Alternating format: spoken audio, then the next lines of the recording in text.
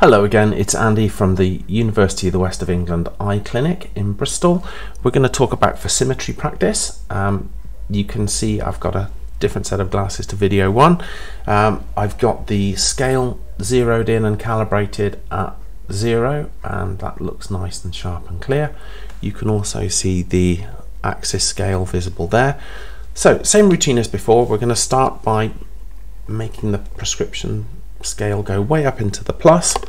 I'm going to position the glasses on the Focimeter there, get it approximately central, and I'm going to wind the scale down towards the minus.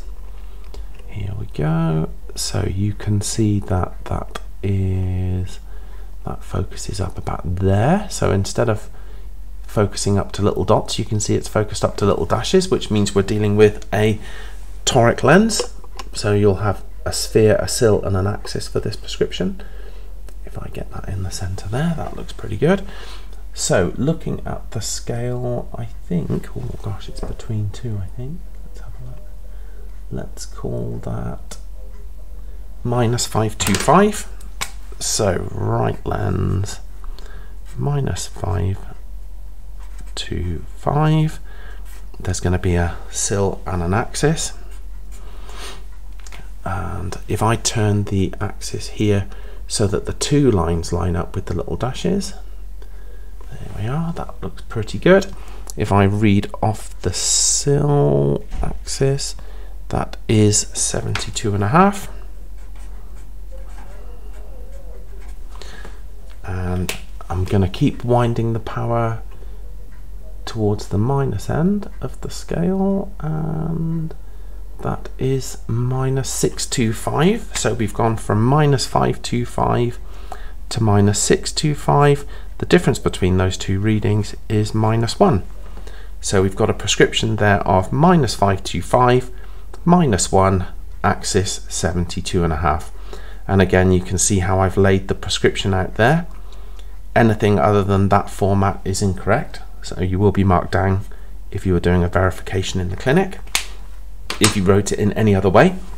So I've got that nicely in the center of the image. I'm going to just dot the centers there, and we're going to swap over to the left lens. Again, try and get that approximately in the middle. That looks good.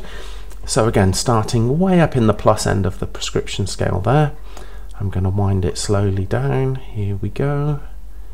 And that's going to focus up about there. That looks pretty good.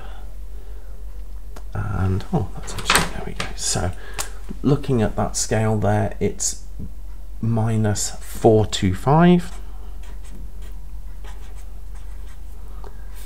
And I'll just leave space for the sill and the axis there. I'm going to turn the axis until the two lines line up with that first reading there. And it's not super visible, but it's between the 110 and 120, so it's smack on 115 for the axis.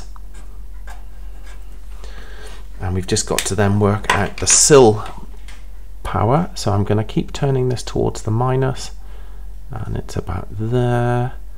Oh, again, it's between two. I think that's down to the way the webcam works with this. So the second reading I get is -5. So to get from -425 to -5 is -075. And that looks pretty clear. So I'm going to just dot the centers again. That's pretty central. And then that's it.